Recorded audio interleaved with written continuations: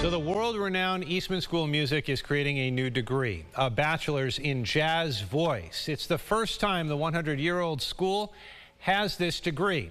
Dan Gross caught up with the professor in charge of this new program before a dress rehearsal. Meet Eastman School of Music's newest faculty member, Sara Gazarek. Gazarek brings a strong performance resume to Eastman.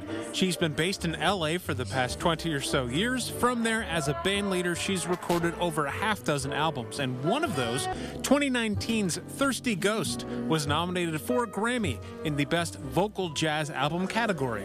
Now, in addition to an extensive performance background, she has an equally impressive teaching resume. She's coming to Eastman after over a decade at USC, where she developed the Jazz Voice BM there and led jazz voice styles and techniques class. That experience has primed her to be a good fit at the school. In its 100-year history, Eastman has never had a jazz voice degree. To read about an opportunity where someone could come in at a tenure track level and create a program from the ground up with your own vision and then be appointed as sort of the leader of that program was like at an accredited, really incredible music institution was like a dream job. For Gazarek and her students, it's a chance to do things differently. It changes with the hour. The gift that we have here at Eastman is that there isn't a way that things have been taught.